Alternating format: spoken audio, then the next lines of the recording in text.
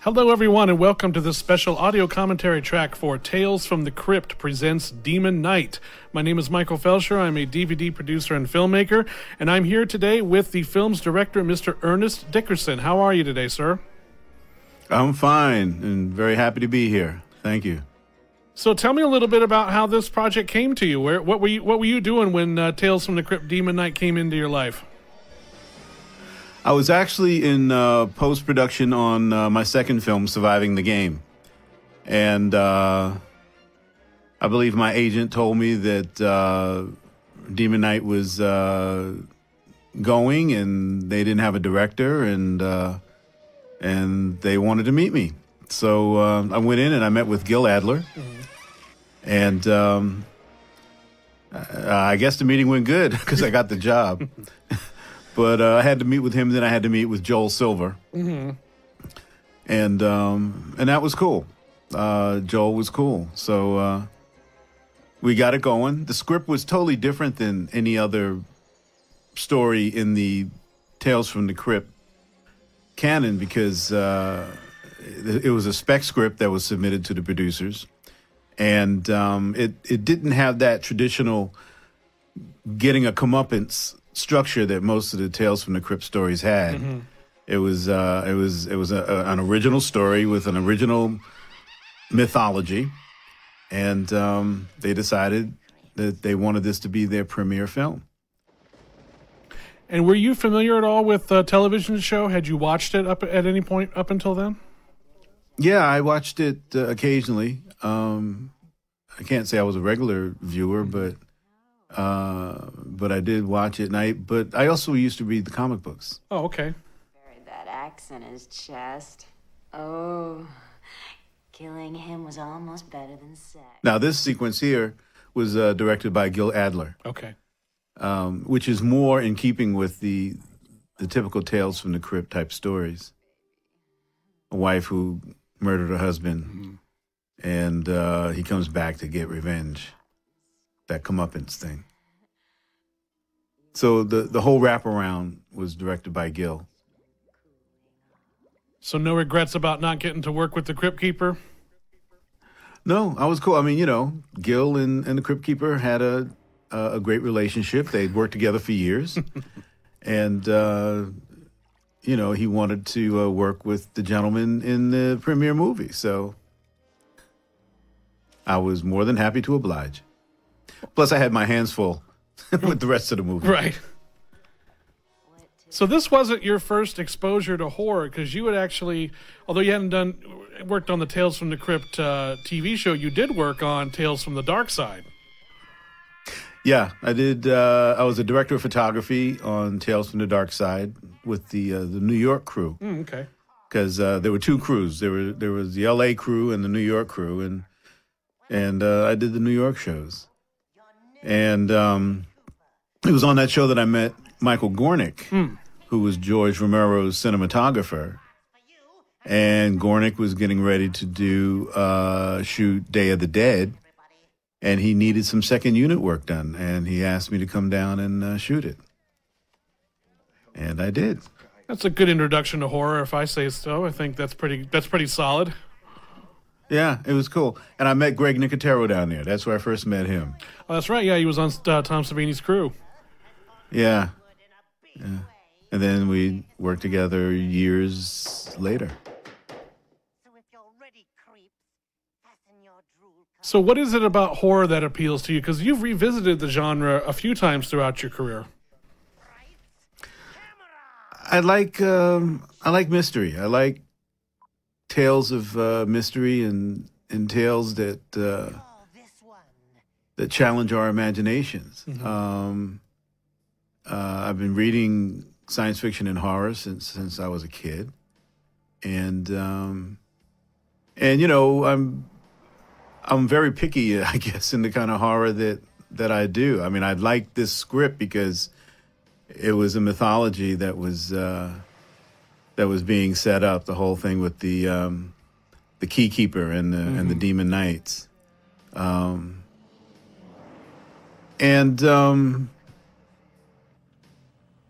I like these films because the best of these films tap into our dreams. Mm-hmm. And the best ones are almost pure cinema. And I tried to be as purely cinematic with this film as I could. We shot this sequence out at a place called Saugus, out in the desert, outside Los Angeles.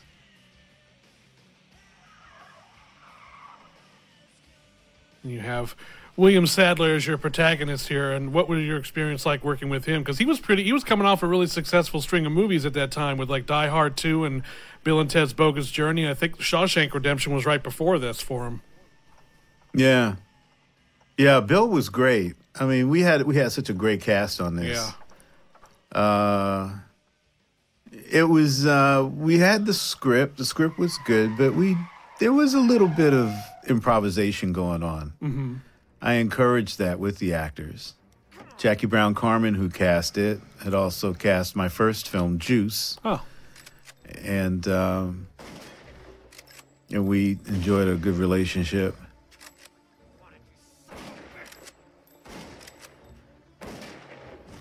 Now, the script originally was not supposed to be a Tales from the Crypt movie per se. It was just an original script, correct?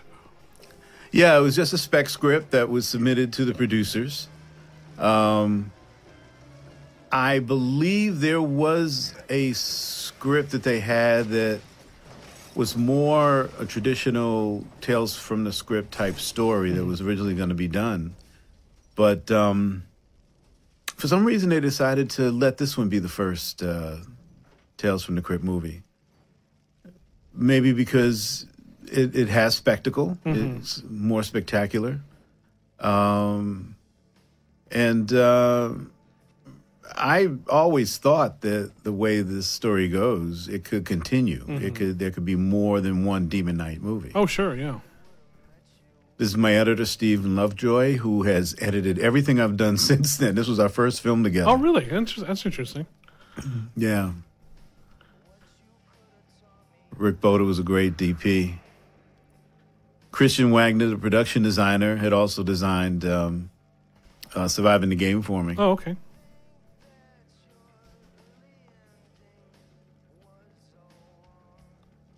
Now, of all those producers that were in it, the only ones I really had dealings with were Joel Silver in the beginning. Okay. And Richard Donner later on in editing. Mm. And I had been a big fan of Donner's for a long time. I always loved his Superman. Oh, yeah. And then the Lethal Weapon films.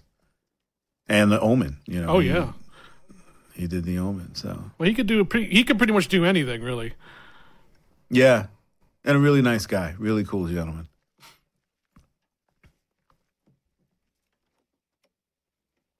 So where was this location here, the exterior for the This is all Saugus also. Okay. It was a good desert location. It wasn't too far of a drive out from LA.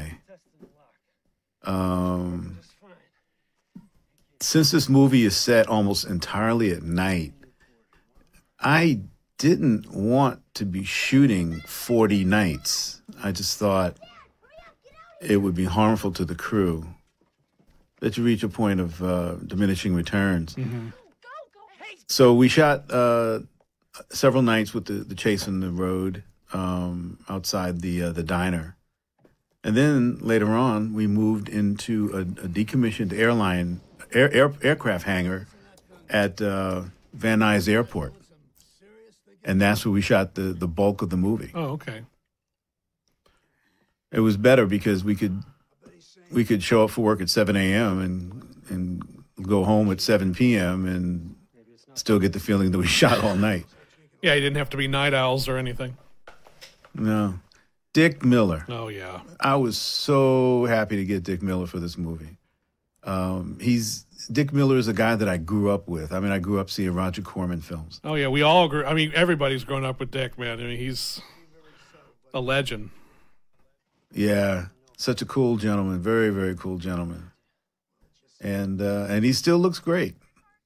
Oh yeah, he's still kicking. I mean, and what's amazing about this is I think one of the best parts he got in the later part of his career, aside from the stuff he did with Joe Dante, because you really gave him some great stuff to play in this movie. Yeah. Yeah, it was good to work with him, you know, in an extended capacity. It was a lot of fun. And then Gary Farmer and John Shuck. Oh yeah. And then here he comes. Oh man, I gotta say, he looks like he was having an absolute blast playing this guy. You know, when Billy showed up, you know, we knew of the movies, and when he showed up, whenever I saw Billy in the movies, he always had a full head of hair. Mm-hmm. So when he showed up to meet with us, he was bald, and he had this case, and he opened up the case, and he had all these hair pieces in it. And he says, so which one of these do you think I should use? And I'm looking at him, I said, you know, man, I think you should just stay bald. Yeah. I think it's the best look for you.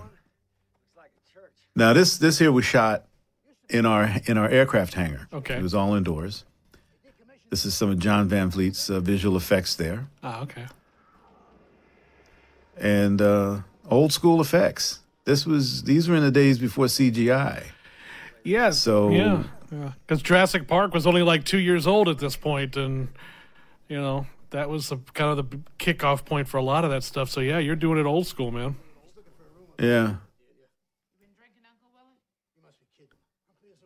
I mean, you'll see later on that some of the effects are really, really old school. We have glass paintings, glass matte shots, model work.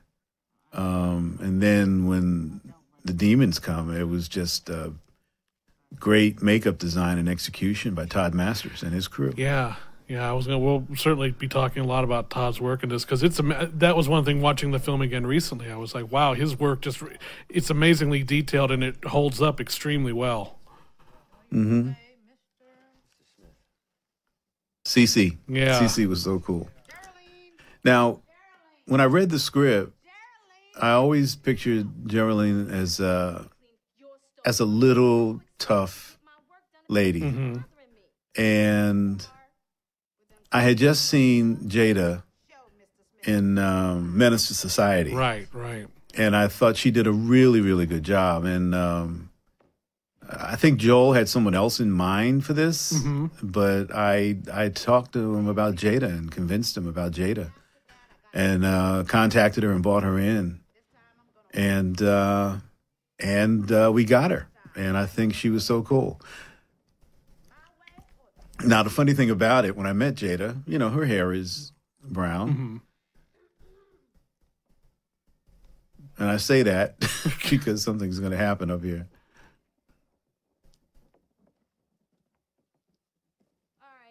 So when Jada shows up, she had dyed her hair blonde. And it was white. It was like platinum. Oh, really? White. Wow. You know? And she called me up. She says, I hope I didn't screw things up. I dyed my hair blonde. I said, you what? I said, could you come over here? And she came over to my house so I could look at it. And it was white. And, you know, and I said, do me a favor. I like the idea, but just make it more yellow. You know, make it more blondish. Yeah. You know, it's definitely a statement because it's definitely not her hair. It's definitely a fashion statement. Mr. Flesher, Charles Flesher, great, really cool gentleman. Great actor. We don't see enough of him. No, yeah, you hear enough. I mean, obviously, as the voice of Roger Rabbit is what he's best known for. But I mean, and watching the movie again, I had forgotten he has a really kind of tragic arc to his character here. He's very sad and he does a really nice understated job with this character. Yeah, he does. Brenda Bakke I had seen in a Japanese science fiction film that she did about a giant robot, and she played a mercenary, and just a really good actress. It was a great ensemble that we were able to put together here. And everybody just jumped into it. Everybody had a ball with it. Well, the movie was cast very smartly, because when you have a whole bunch of people in a tight space together for an entire movie, they all have to be distinctive or they're all going to blend together. And there's no mistaking any two of these people for anybody else.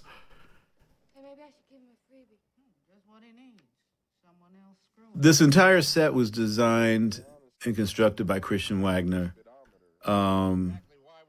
as an exterior to be seen from one angle, and then the full interior. So we were able to shoot interiors and exteriors all in the same place. He built a countryside in a forced perspective that moved away from the hotel, the house, and we gave it a history. We made it a hotel that had once been a church. So it wasn't just your normal everyday hotel, motel. It had a history. It used to have another function. So that gave us a chance to do, bigger windows like the ones behind Bill there, and have the interior be a little bit more cavernous. Mm-hmm.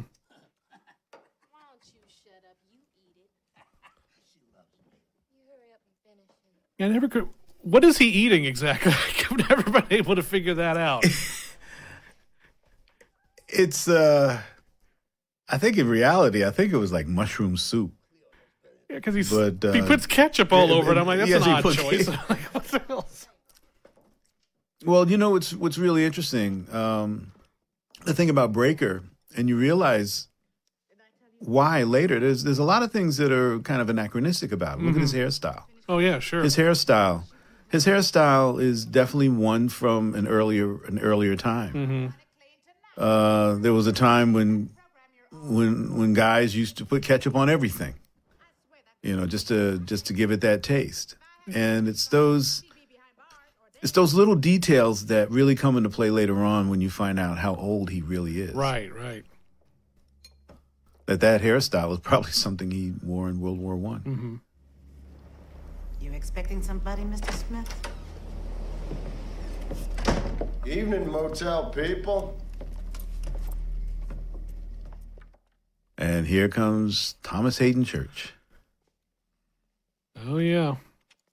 And I think this was one of the first films he ever did, if not the first. And we had a lot of fun with that.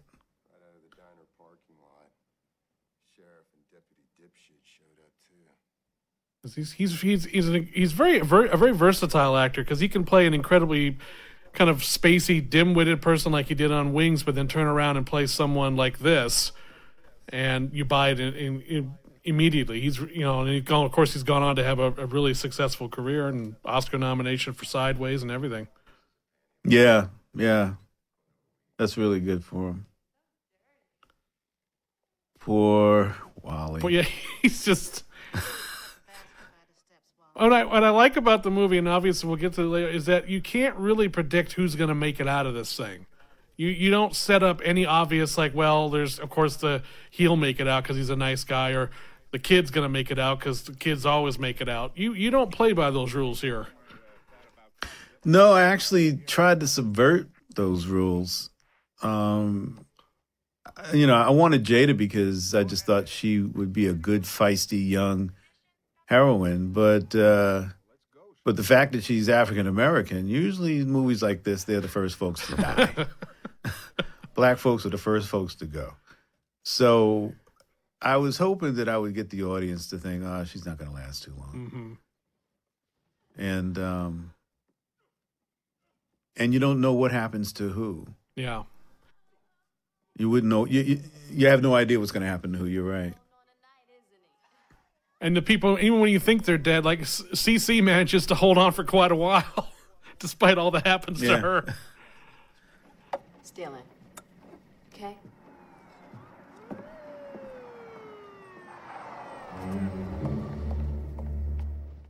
And everybody's... Oh, yeah, and everybody's just on edge, yeah. Everybody's showing up. Yeah, everybody's showing up.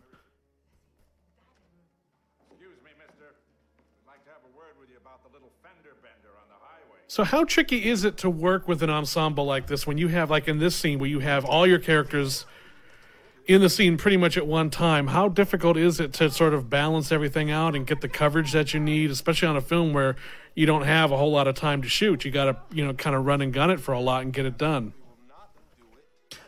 Well, actually, this was a film that I did have a reasonably decent schedule. I think we had 40 days to shoot this in. Oh, okay. Which, the way I'm used to working, was a very generous schedule. Right, yeah. But, you just make sure you hit all the beats. You get in there in the morning and you work out the blocking with the actors. I don't recall having a feeling of being rushed a lot. I mean, you're always rushed to a certain extent in that you have to keep to a schedule. But I don't recall making any compromises on this film. The producers were really good. Our first AD and our producers were good at putting together a schedule that worked. And our pre-production period, everything was worked out ahead of time. The effects were worked out. It was by the time we went to camera, we pretty much knew what we were going to be doing. I don't know what you're talking about. Don't give me that shit. Where is it? Maybe it's up in his room.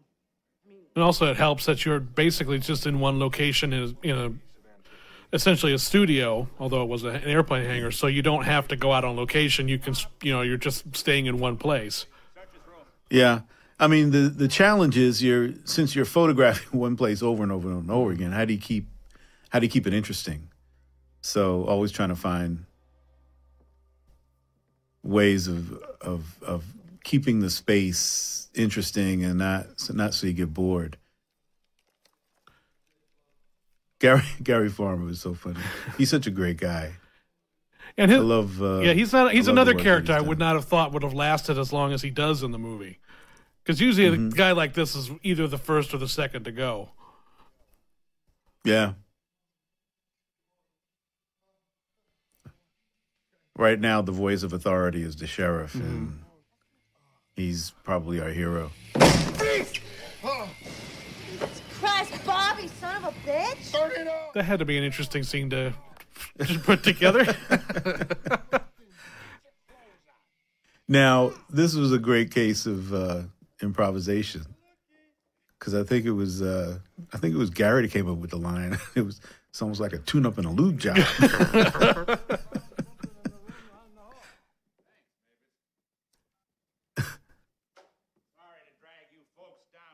I mean, with improvisation, do you find that on the films that you really encourage it, and do you think that there's ever a downside to it at any point? Actually, Sheriff, it was kind of like a tune-up in a lube job. You have to monitor it, and see if it works. Does it work? Sometimes actors, since they inhabit the characters that they're creating, and learn to think like those characters, sometimes they can come up with something more in line with what that character might say. Or just a different way of saying it. If possible, I'm always trying to find ways of making the dialogue fit the actor who's saying those lines. So if he's more comfortable saying it in a different way, I'm cool with that. A lot of television shows aren't comfortable with that. They want it word for word. But sometimes actors come up with a more interesting way of saying it. But the thing you don't want to change is the context of what's being said. And there it is, the key. The key.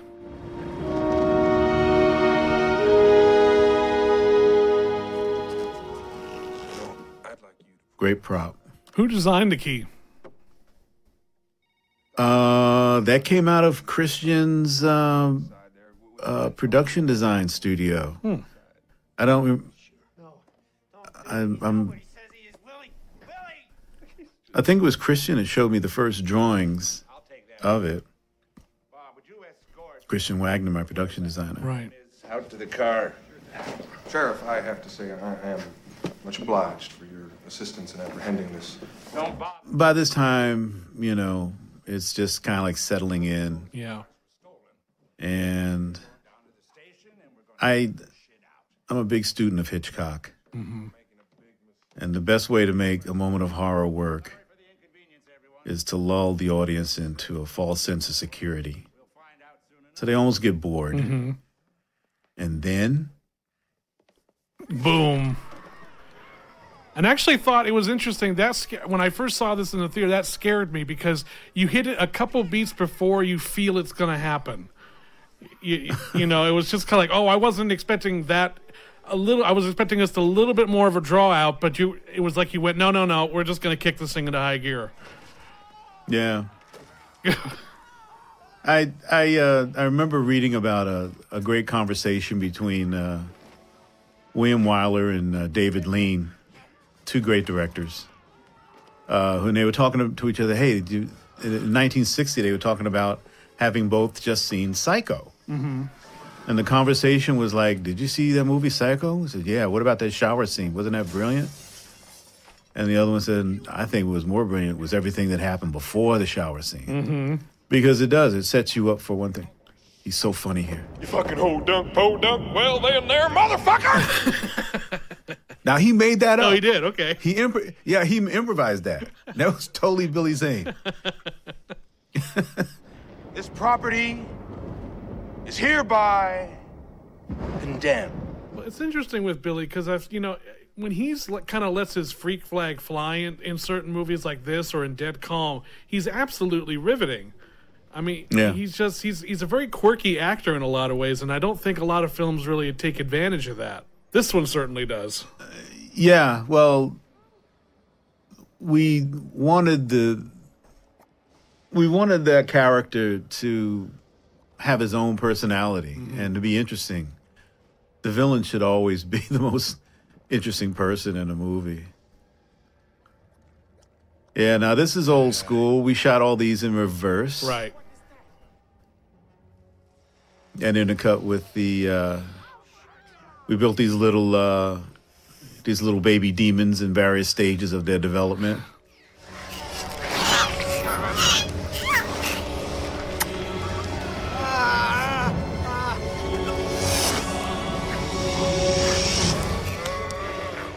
So Todd Masters had worked on the original Tales from the Crypt series quite a bit. Was that how he got picked for this, and what was your working relationship with him like?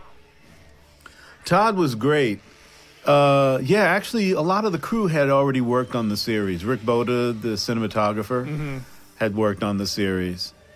I brought some of my own people on, like Christian, the production designer, Phil Oedeker was my camera operator from New York, and he came on and operated, our A camera operator. Mm-hmm. But a lot of the crew had already done the Tales from the Crypt TV series. Now, what's interesting is that in the original script, those demons looked more like the people they used to be. Oh, okay.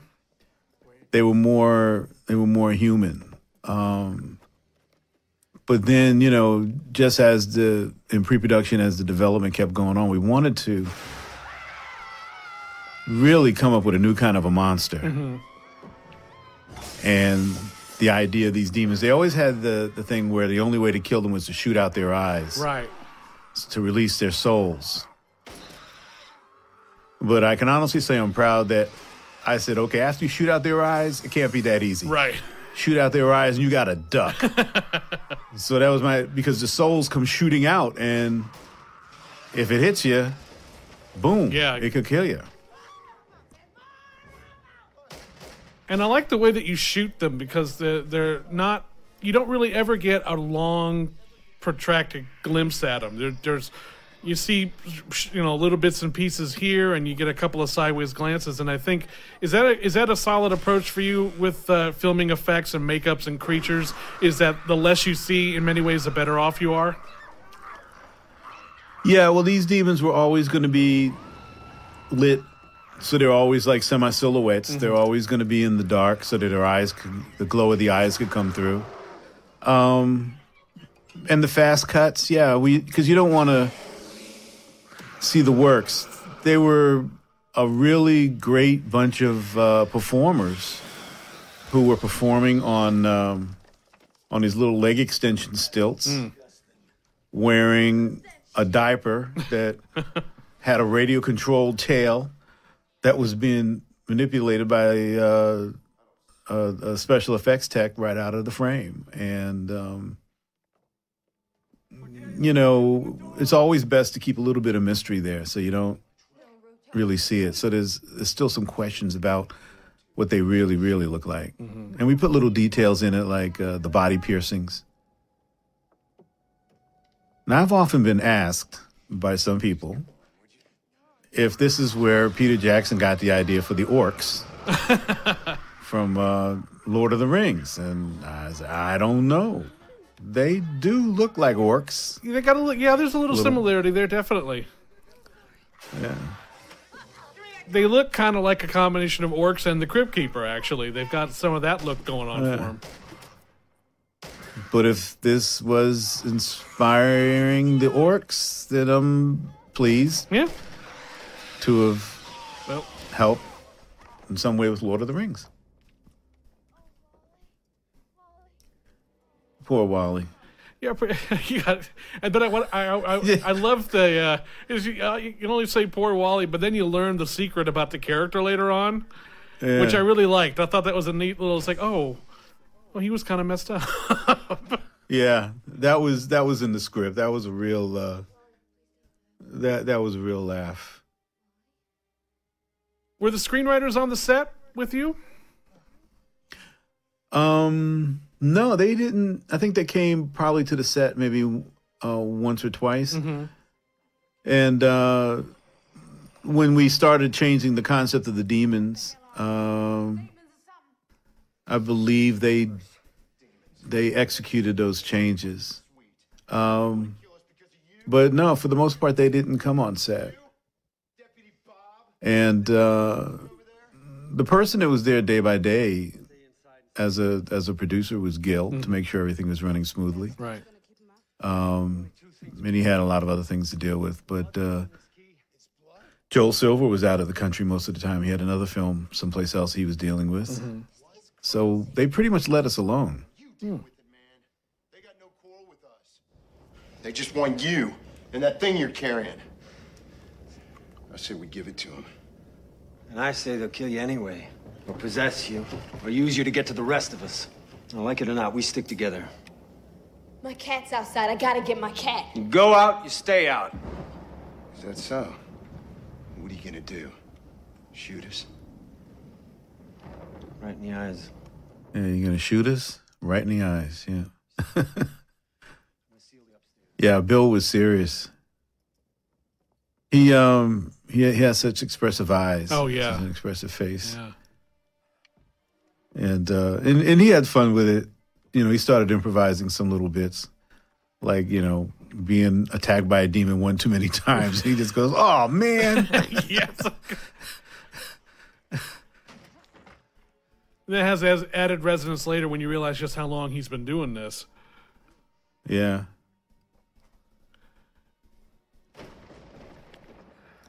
So there's a flashback coming up, and that was another instance of our old school. Yeah, I was definitely wanted to ask about the flashback because it's a very interesting imagery you got going on in there. Now this was Geraldine's room. The thing we established about Geraldine in the script was that she always wanted to travel. She was a girl who was stuck in this little town who always wanted to travel the world. So here we go. And this was on stage. This wide angle was actually a glass shot that was painted by Rocco Giaffri, one of the great matte painters from ILM. Oh wow! And we did that in the studio, and it just extended the sky with the glass shot. Oh, okay. So, you know, glass shots are one of the oldest visual effects. Oh yeah, yeah. In movies. And the thing is, it looks so good. I mean, you know, even if you had digital technology, it wouldn't have looked any better than that. Yeah, I wanted a stylized, because we had discussed possibly doing it on location, but I wanted a more stylized look. Mm-hmm.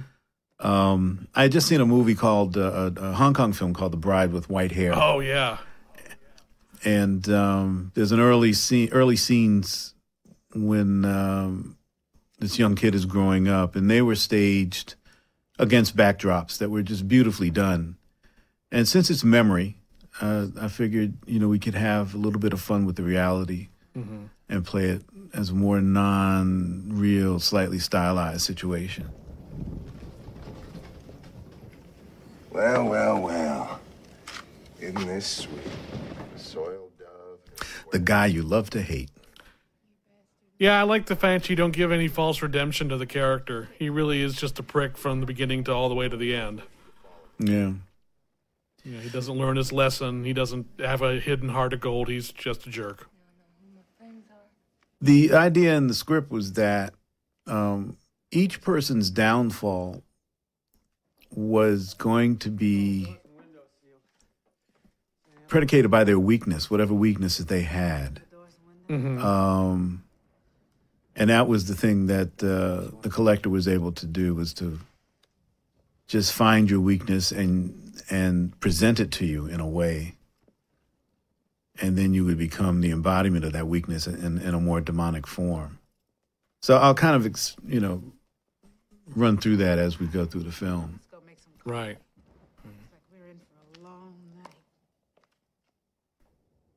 Now, I was curious about the film is essentially this is a siege picture. I mean, everyone's trapped and they're finding something from it. Were you a fan of the films of John Carpenter, like Assault on Precinct 13? Because in many ways, this film reminds me of movies like that. Oh, yeah. The Thing. I love The Thing. Oh, yeah. The original Night of the Living Dead. Assault on Precinct 13. Prince of Darkness. Oh, I love all those Carpenter films where people are trapped. It's a scary situation, but I mean, I can honestly say, yeah, The Thing was definitely in the back of my mind somewhere while we were making this. Mm-hmm. Also films like Alien. Oh, sure. And Aliens. Mm. Yeah, so being trapped in this environment and having to fight your way out, it's just makes for like much more concentrated storytelling. Mm-hmm. You're trapped, and how do you get out? And it does have a tendency to amp up the tension because it's a pressure cooker. Everyone's reacting to the situation differently, and the longer it goes on, the more stressed out everybody gets. And that offers you as a director a lot of dramatic possibilities with how you stage certain scenes. But also, people are getting on each other's nerves, right?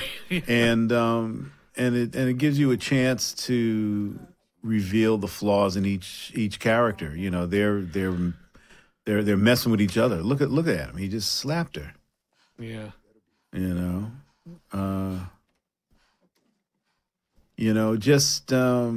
Because she stood up for herself, and but that character is a coward. But that's it. Everybody's fighting each other as well as the bigger danger. Mm-hmm. What was the budget on this movie? Do you remember? I think it was probably in the area around 10. Probably around 10 million, I believe. That's pretty good for a film like this, actually.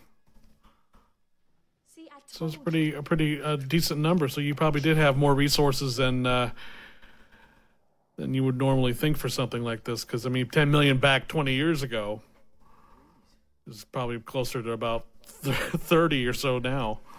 Mm-hmm. And we had time. I mean, that 10 million bought us, I believe it was a 40-day shooting schedule, which was pretty good. Now, this is how the collector is able to come on to Cordelia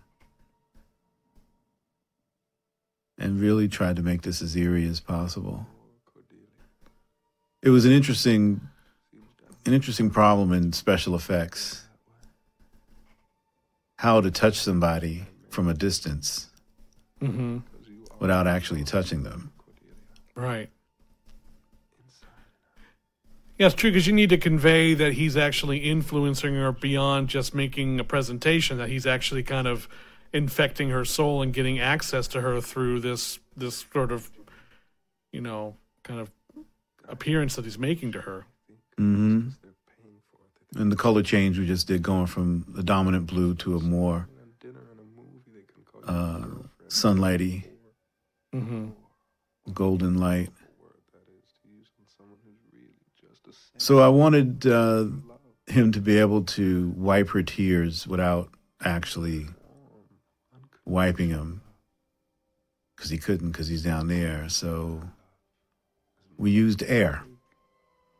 We used little jets of air in a hose, that because he brushes her hair back, and now he's gonna wipe the tears away. And then rub her lips. But it took a long time to get the right take. Really? Because air, is still a little uncontrollable. So yeah, it's hard to direct air. It doesn't do what you want. No.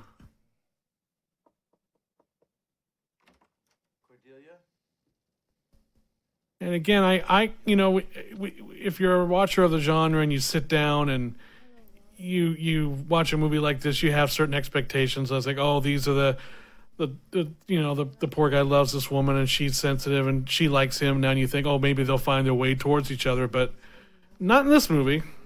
No. Not here. You really love me, don't you, Wally? Yes, Cordelia. And Wally's finally close to her. And he's finally going to get what he's always dreamed about. If for only a moment.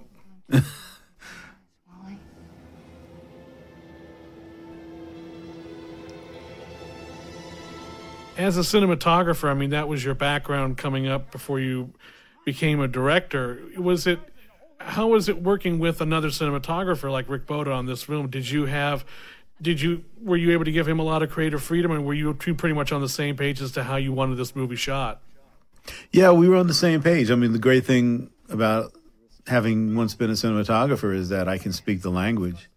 Right. And we can talk pretty much in depth about what I want and how we can do it and play with ideas. So it actually makes it much more fun. Mm-hmm. Now, this Cordelia demon was not the original idea for the demon that we had. Since Cordelia was a prostitute, I thought that her mouth should actually be like a vertical slit that was in her stomach, out of which would open up with teeth and a tongue come out. So basically it would be a vagina dentalis. But the wife of one of the producers read that and said, no way you're putting that in this movie. So as a result, she became this, more ordinary type of monster. But that other idea was more in keeping with who she was, how her weakness. And the eyeballs made it out, so he has to shoot the little eyeballs there. Yeah. Go ahead. Oh. Give it to me.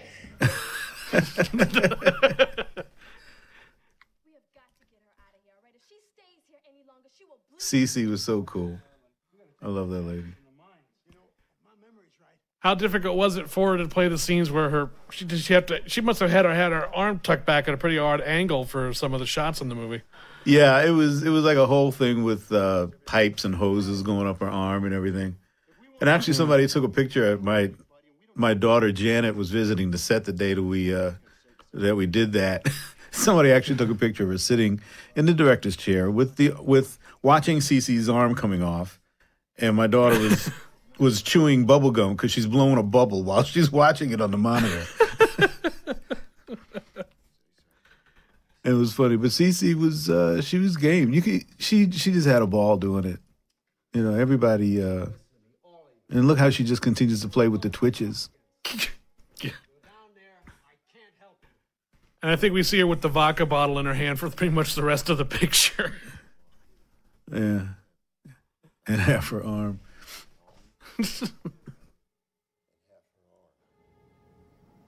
So fuck you. I'm going. Let's go.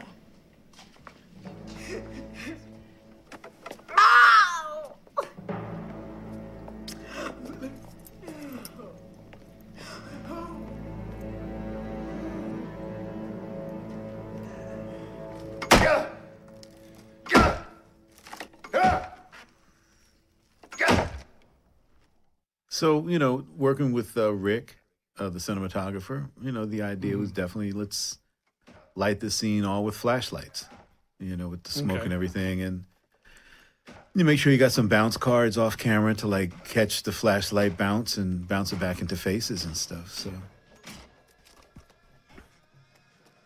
you know, those are decisions you make early on. Right. Knowing what it's going to give you.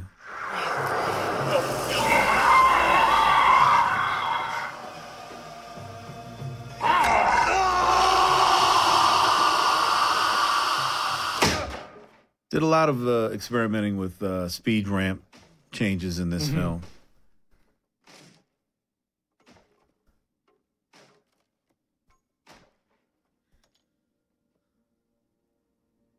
Now, how the script you said was pretty much had been changed a few times. Did it go through any other major changes while you were filming?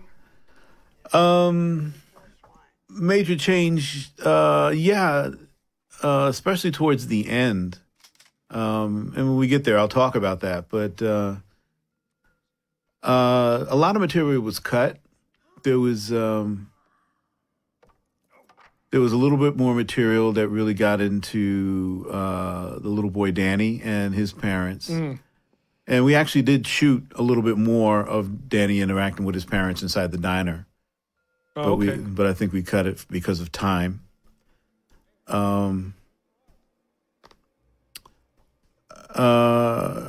Towards the end, we made a major change, definitely in the ending of the show, because really what we wanted to do just wasn't possible with the technology at the time. I'll talk about that later. Sure.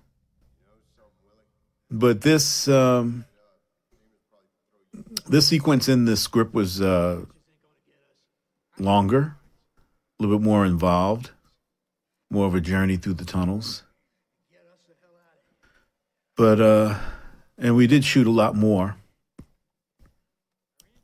But in editing, Steve and I just decided to just, you know, really just cut it down quite a bit, get to Danny sooner.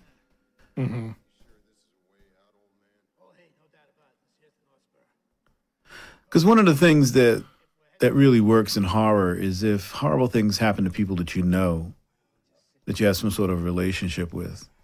Right. And in the original script, Danny's parents turning, who are the demons that attack our heroes later, you know, you really kind of felt that because you got to know them a little bit. But now the only time you see them is in the beginning when they run out when Breaker was trying to break into the car. Right. Yeah, the story is a little bit more involved about how Danny got there. Danny, is that you? Danny, how the hell did you get down here? Come on. Come on, Danny. I'm not gonna hurt you. I promise. Come on. Come on. I was going to ask about that because I remember watching it. It seemed like he just sort of popped up and we'd almost forgotten about him at that point. Mm-hmm. Yeah, there was more to it, but it probably would have lengthened the movie by about another 15 minutes. Right. And that's got to be difficult for you as a director, certainly not just on this movie, but on any film, to lose scenes and stuff that you know would be helpful and build character, but when the roller coaster's on its way down or it's building, tension's building in a certain scene, you just have to lose stuff. Yeah. Because you got to keep it moving.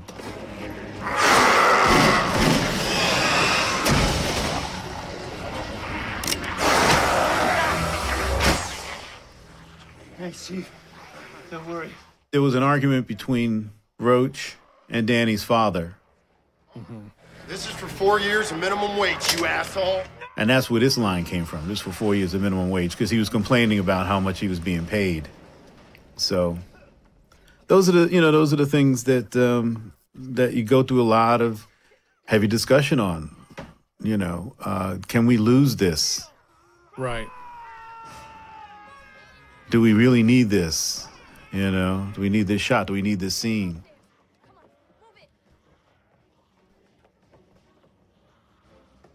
Was anything deleted from the final version of the movie that you did shoot, or was it pretty much everything that you shot was in the film to one degree or another? Like I said, there was a scene in the diner between Danny's father and Roach. That was cut. Just to stick with Breaker, to get, stay with Breaker more. Trying to think. Yeah, there were some trims here and there. It's been a long time. I'm trying to remember some more specifics, but it's tough. Hey, Danny. How you doing? Listen, what were you doing down in the mines? Well, the man, he came back. Yeah. And he got my parents. Now, in terms of the violence in the film, obviously there's a lot in it, but it's very stylized, kind of over-the-top comic book violence. Did you have any problems with the ratings board in terms of getting an R rating, or were you able to leave pretty much everything in? I think, we left just about everything in. The only censorship problem came from the producer's wife that didn't want the vagina dentalis in the movie.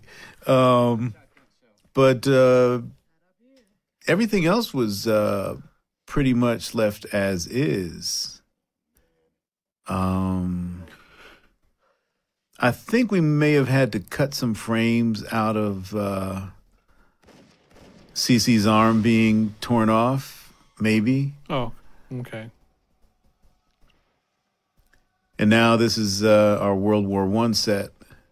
And this is where we find out a little bit more about Breaker.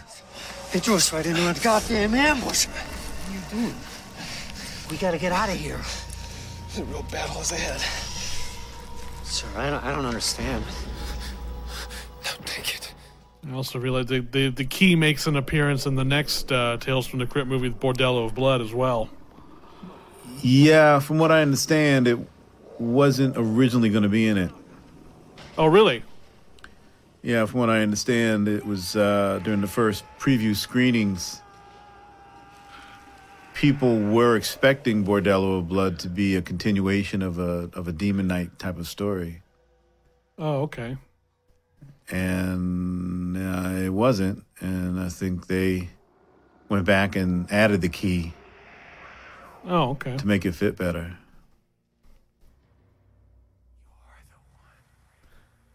Because this movie actually did pretty well when it came out, if I remember correctly. It was a pretty successful theatrical release, wasn't it? Yeah, it did. I think it opened up at number 2 that opening weekend.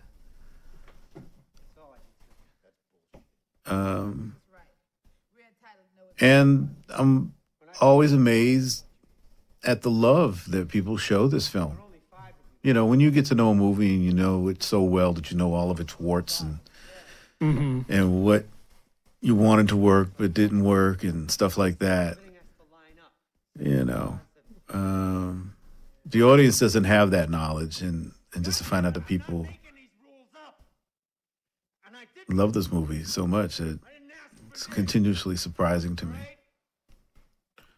Does it get brought up with you often? Because I mean, you've done so many things, even before this, and then since this movie came out. But is this still a film that comes up with fan interactions and other people and other filmmakers often? Yeah.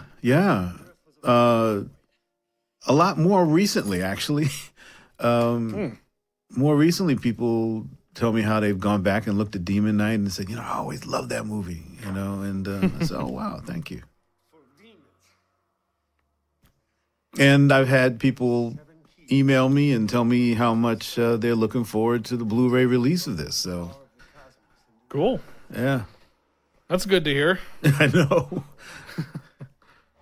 Let there be light. And there was light. And he scattered the demons. And he scattered the keys all across the universe. And so we have the exposition portion of the movie. Yeah, I just wanted to make it more visual because in the script he basically tells the story, and I wanted to go in over his shoulder and go down and really do a montage of the demons. So, I was always trying to get extra shots of demons in silhouettes as more impressionistic images that I could put into that. Those shots that you grab whenever you can. Right. And so we were able to make it into a little montage. Bad neck wound. Talon. Caught the artery here. Most of what's in here now belonged to a soldier named Dickerson. Gave it to me in France. August 23rd, 1917. So my name got in here. Yeah. That was the soldier that was dying on the World War I battlefield. He must be an old cousin or something. Mm-hmm. And Bill played this beautifully. I like the way he finishes it. So, now you know. Yep. So, now you know. You feel better? No. Not really. Not particularly, no. Yeah, that's the look on everyone's face. It's like, I would say feeling better is not really part of it. No, it's... Yeah. And Uncle Willie wishes he had that bottle of vodka down. Yeah, Sandler's one of my favorite character actors because he can do really like intensely evil and cruel characters very well, but then turn around and turn in, a very soulful character with a lot of heart very easily. And it's not a lot of actors can do that. And the character that he played in Shawshank. Oh, with, yeah. With his little stutter. I mean, I think he's one of our underutilized great actors, great American actors. And he loves his work. He just loves to work, and he always has an approach. Comes in with stuff. Do me a favor. Don't scream. Oh, here we go with her. Yep. His seduction of her. Because she wants to travel. Right. That was one of the things. That was a beat in some dialogue that got cut. Okay. Where we explained that, she was just so frustrated with being in this little town. She wanted to get out and travel the world. And then there she is. She can, he's offering her the chance to travel, the chance to see the world. You want Paris, Rome, Athens, you got it. Of course, So what were your experiences working with Jada like overall? I mean, she was at an interesting stage in her career at this point. She was relatively new, but certainly getting a lot of attention, obviously because of Menace to Society and other films. And then shortly after this, she really kind of exploded. Yeah, she was great. She, very professional, nice lady, cool lady. And given a chance to play a heroine, a lady of action, someone who becomes a lady of action. This was actually shot looking straight down. Oh, okay. That shot of when they're eating Bill.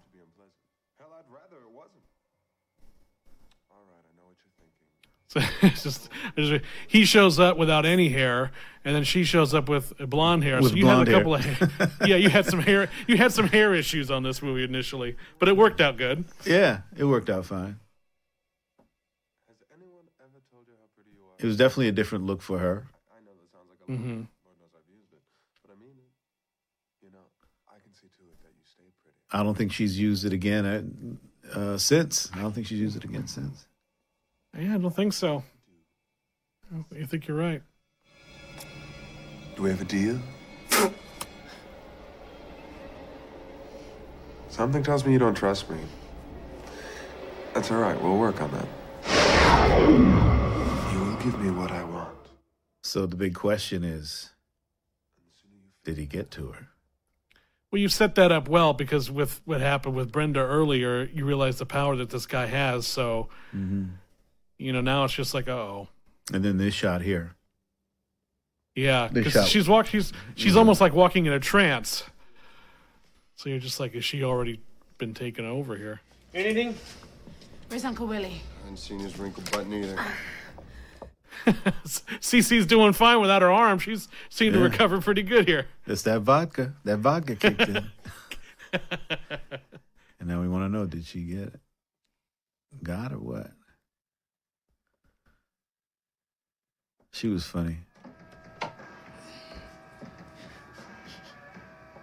Willie, you son of a bitch! Everybody's drinking in this. Oh, there's a little Tales from the Crypt cameo there. I wanted to when we come to it, I wanted to definitely talk about the comic book scene. Yeah, the way it cuts back and forth is really clever. But getting well, it is well. Actually, yeah. When we get there, we can talk about it because it was actually kind of a satire on all the conservative backlash that the comic book used to get back in the days when it was out there. Oh, sure, yeah. The code, like it's like it's destroying the minds of our children, turning our children into demons. This was improvised.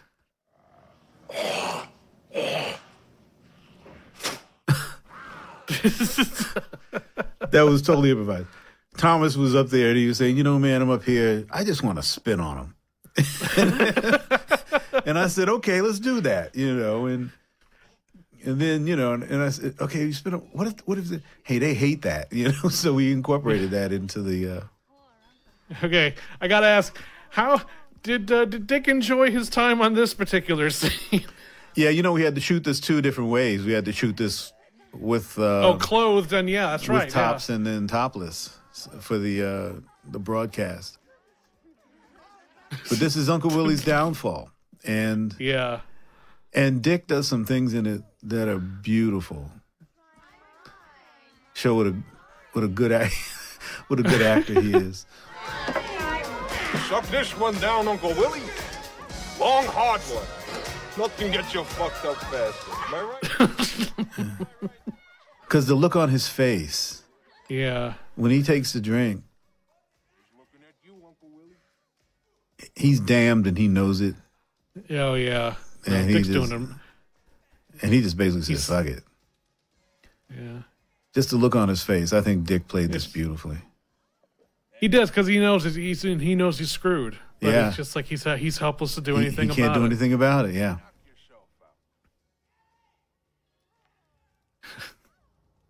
Yeah. He's gone. Yeah. We don't have too many people like Dick Miller left. No. Jesus Christ, those post office folks were right. Son of a bitch. This guy was reading all our mail. What the hell? Shit. Well, he was crazier than I thought. Give me your light, Bob. And here we find out about Wally. Yeah, that was like, oh man, like he was going to take out the post office for Cordelia. Yeah, I thought that again. I really thought that was a neat beat because it's like, oh, he was that poor little nerdy guy with the crush on the bad girl, you know, and then it turns out he was really kind of out of his mind. Yeah. Willie.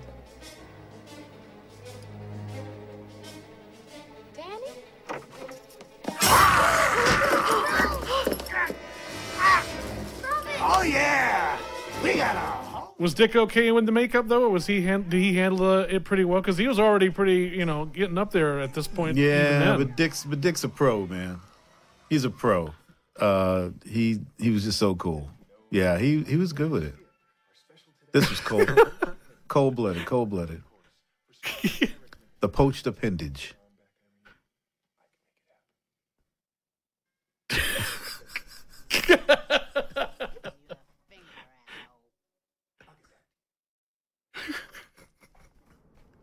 Yeah. Nice transition where he just kind of disappears. Like a whole lot of old school in-camera tricks and just cutting between a pan to black. Nice job on that. Just trying to find what works. I mean, we had Dick had these contact lenses, and we used this lighting system that makes them glow. They had a fluorescent type paint in them, I think. Oh, okay. If I remember correctly. This shot was difficult because with the leg extensions on, it was hard for our demons to walk upstairs. Oh, I bet, yeah. And they practiced that quite a lot, but it was hard. I mean, some of their movements were limited in what they could do. But they did a really good job with their limitations. Well, it gives them an unusual gait, so it strikes you as being very alien and very not human. That's not like a normal human would walk, so those leg extensions really give those creatures a very distinctive feel. Mm-hmm.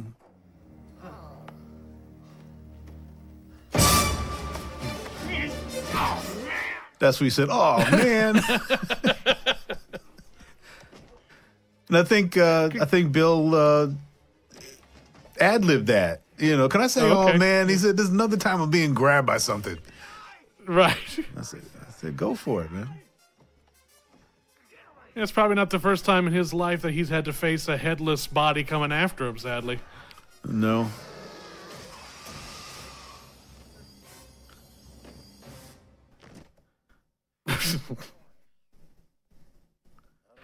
So I wanted to talk a little bit about the score that Ed Sheeran did. How much interaction did you have with him? Because he did a wonderful job on this. Yeah, he did. I was there for some of the scoring, but not all of it. Around this time, we shot this film in Los Angeles, and I was still living on the East Coast at this time. So I was kind of back and forth. Now that was Billy. That was Billy's idea. Trying to figure out, well, where's it going to come from? He said, what if I just put it in my mouth? And he showed it to me, and I said, okay, let's do it. He's a bossy asshole. Isn't he, though? Billy was, great to work with, a great ally, because he was determined to make this a good movie. He wanted to make it the best movie he could. And he was always coming up with ideas. And even when some bad ideas came down from up high, that he knew that I wasn't crazy with, he backed me up. And we found ways of making everything work. So there were times the studio kind of wanted you to do certain things you didn't want to do? In the ending was problematical because there was a lot of R&D in trying to figure out how to pull it off. See, now that lady walking up the steps, those folks walking up the steps in those demon legs, they worked hard to just do that. Now that I'm looking at it, and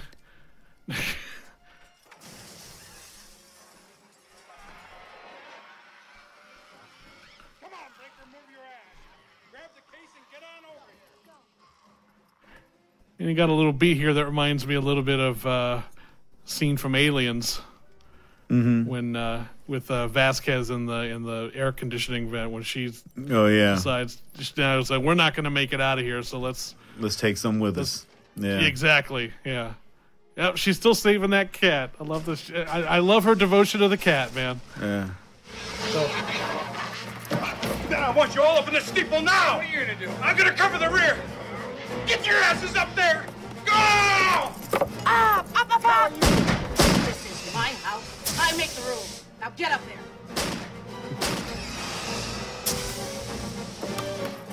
I wouldn't, argue with a one-armed woman with a bunch of grenades strapped around her neck. I don't.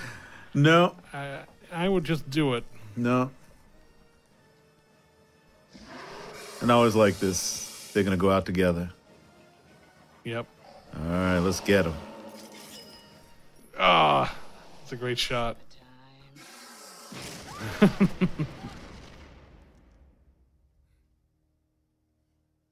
So now they're trapped in the attic. And his weakness is the comic book. Comic book. And that was our little jab at all that conservative backlash that the EC Comics used to get back in those days. They said it was destroying the minds of our children. Yep. And I read it, and I think I came out relatively normal. I think you've done very good, all things considered. If those things ruined your mind, they did very well for you in the end.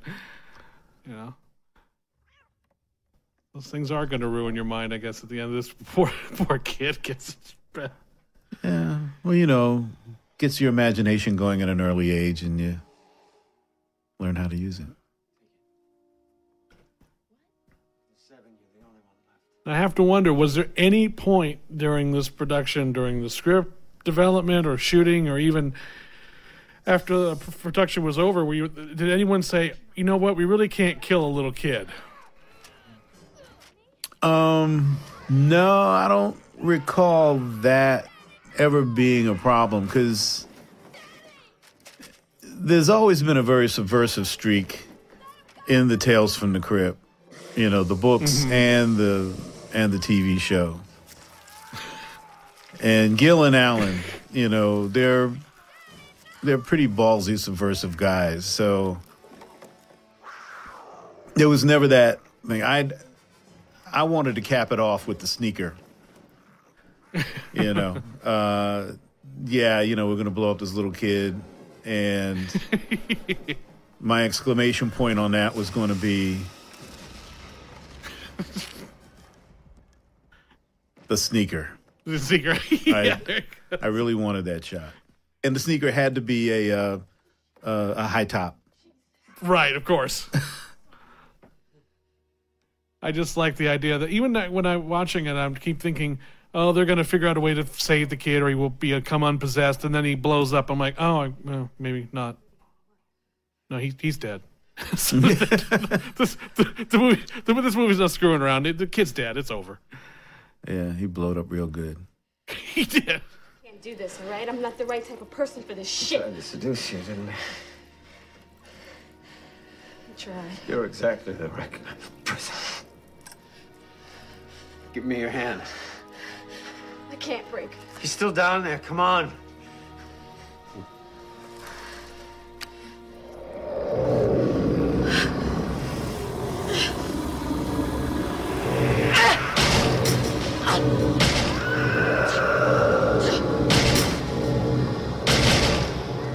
How challenging was it to edit some of these scenes? Because obviously with all the quick cuts and you don't want to go overboard with it, but you do want to sell a particular mood. How difficult was it to kind of figure out the rhythm of some of those sequences? You try it out. I mean, you're dealing with, 2 or 3 frames here and there. You want them to be almost subliminal, but not entirely. So you play with it. Steve and I spent a lot of time, playing with how exactly long those individual cuts should be. We tried it. Well, it could be shorter. Okay, maybe we made it too short.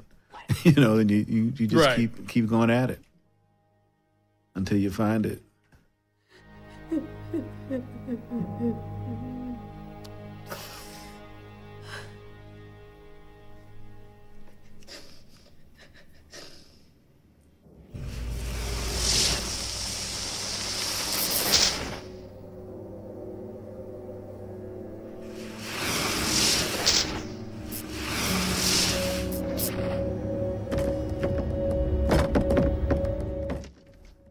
You do a very good job in this movie of establishing what the rules are, and that's incredibly important in a film like this, where you have things they're trying to get in. Why can't they get in? Well, why can't this happen? So how difficult was it, or challenging for you, to make sure that people could follow that through the course of the movie, so that they understood a scene like this and go, oh, okay, well, he's dead. Of course that would happen. So they're not sitting here questioning it. Well, it was, if I remember correctly, I believe it was in the script. It was described that the blood seals start dissolving. It's just that you make sure you just get those shots, so you can see that, and I wanted to have that one last look at Geraldine, where she turns and looks over her shoulder like she knows what's going on. Right. So that we get a better introduction to what's going to happen here. Purposely kept her in the shade, in the shadows right now, until she steps forward, covered with blood. Which on Jada was actually pretty sexy. Yeah, it's not a look everyone can pull off.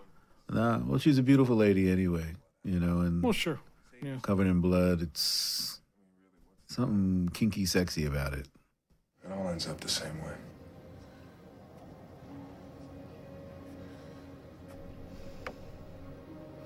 Look at you. You must be in exquisite pain. All covered with blood. That's right.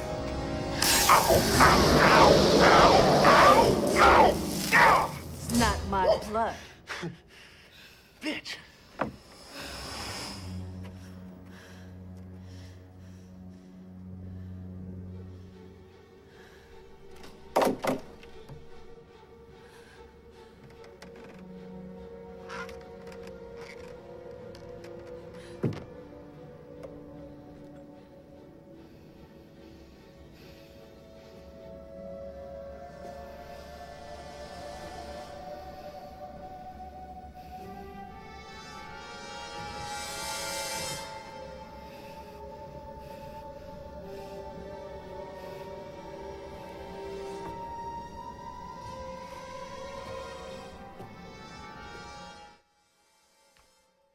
So for anybody that ever wondered what did we do with the sheriff's body, they took it upstairs and put it in the bathtub. It's good enough place to put it. Gotta do something with it. Yeah. It's just like that. But then she notices that the rings are still shaking, and there he is. There you go. I'm sure you're familiar with the relationship between cleanliness and godliness. Well, let me tell you something. That's the first thing What was the critical reaction to the movie when it came out? I seem to recall some people quite enjoyed it, but, it wasn't... It was definitely for those who definitely enjoyed the horror genre, and certainly the Tales from the Crypt series, but it got some good notices, as I recall. I think it did. I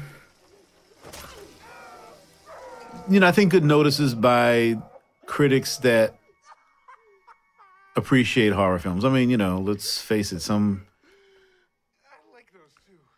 horror films aren't widely appreciated in critical circles too many times. It's almost considered a lesser cinematic form. But horror has always been a great way of putting out ideas, of selling ideas, of pushing ideas, of talking about some of the things that affect us as people. Some of the best horror, like the best science fiction, talks about what's it like to be human. Mm-hmm. Some of the best horror gets very political.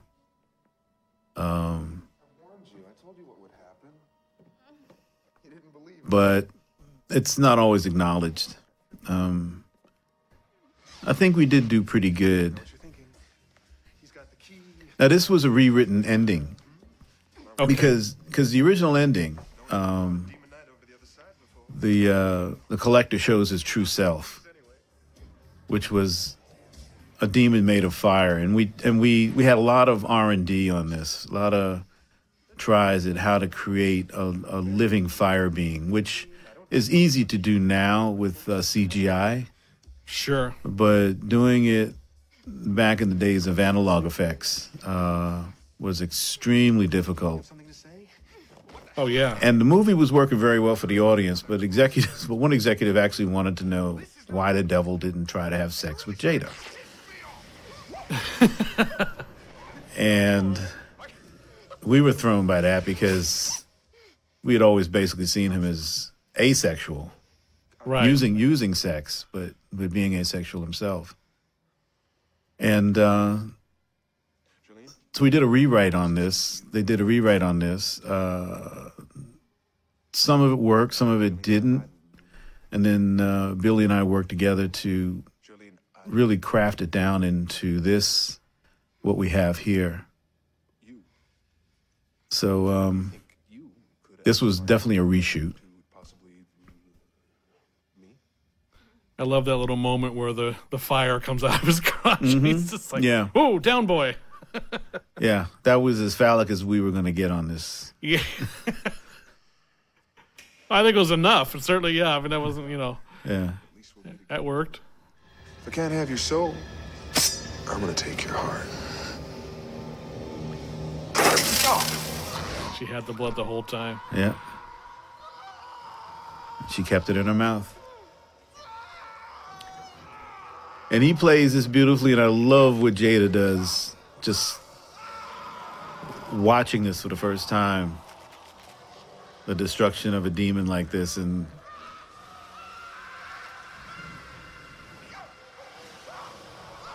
kind of it hitting her. This is the way her life. Oh my God! Yeah. This is the way her life is going to be. Well, she wanted to travel. Yeah. So she's going to get to travel.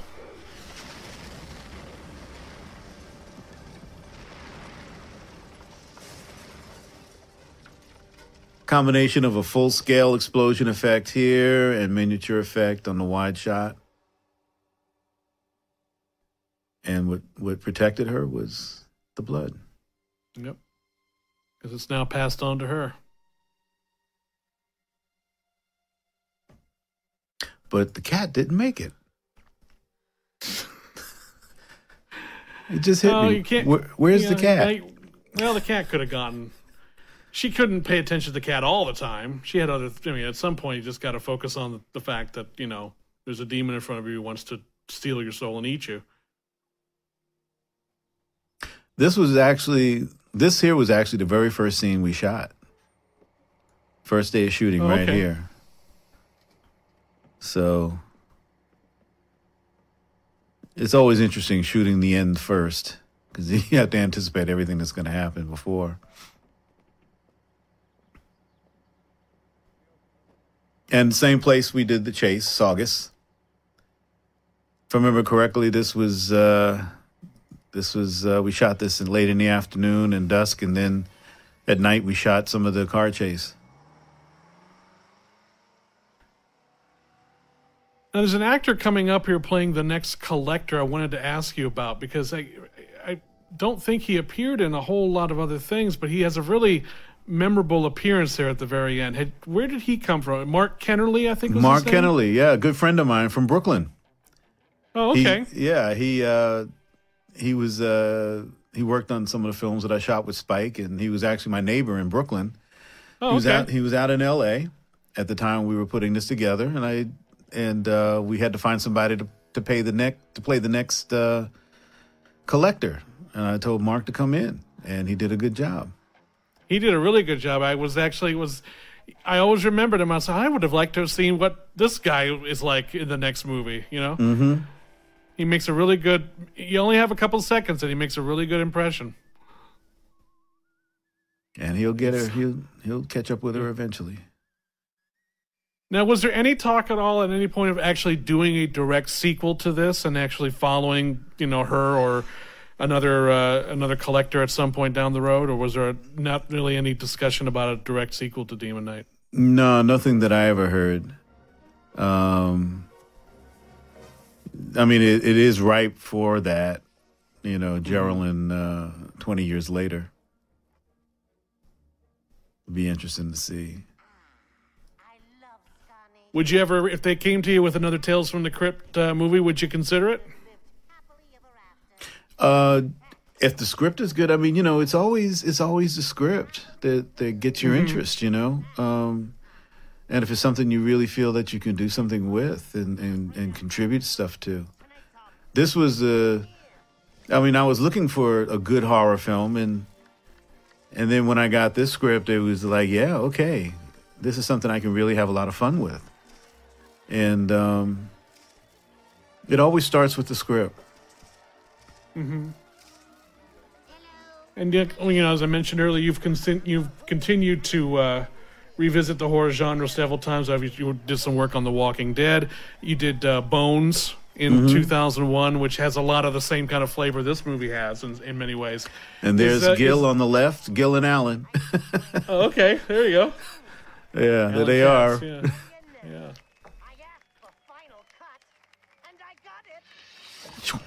Yeah. So do you see horror being something you'll continue to be a part of your career going forward? Yes, actually, some of the projects that I'm trying to get made are horror and science fiction. Always looking for good genre material. Always reading, trying to find something that maybe can be adapted. I grew up watching and reading good genre material. And, one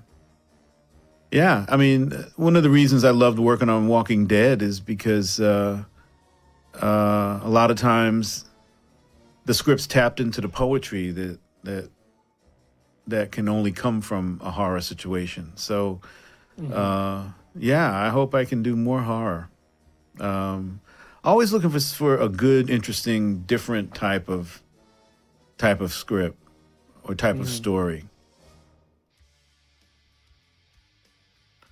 And so looking back now, 20 years later since the Demon Knight, and the movie's, I think, arguably more popular now than ever, what are your final thoughts on the experience, and what was the importance of it for you in your career, now that you can look back at it with some perspective maybe?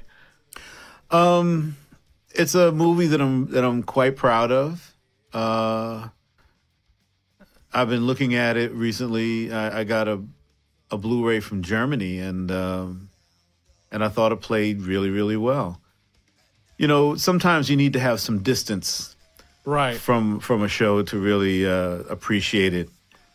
When it first came out, I was so close to it, and I was seeing all the things that I wasn't able to get made. I was looking at the rewrites and just stuff that bothered me. But now I've got some distance from it, and I think I can appreciate it for what it is. And I think it's a pretty good movie. And I think everybody gave their best, everybody involved in it. And everybody came to work every morning knowing what we had to do and trying to find ways of the best ways of getting stuff done. So it's a movie I'm really proud of. And like you said earlier, it still holds up. Yep. Well, Ernest, thank you so much for joining us today. I think fans are really going to enjoy hearing your memories of this film, and I can't thank you enough for spending some time with us looking back on Demon Knight. Thank you for having me. It was great to relive this with you. Thanks, everybody, and see you on the next track. Bye-bye, everybody.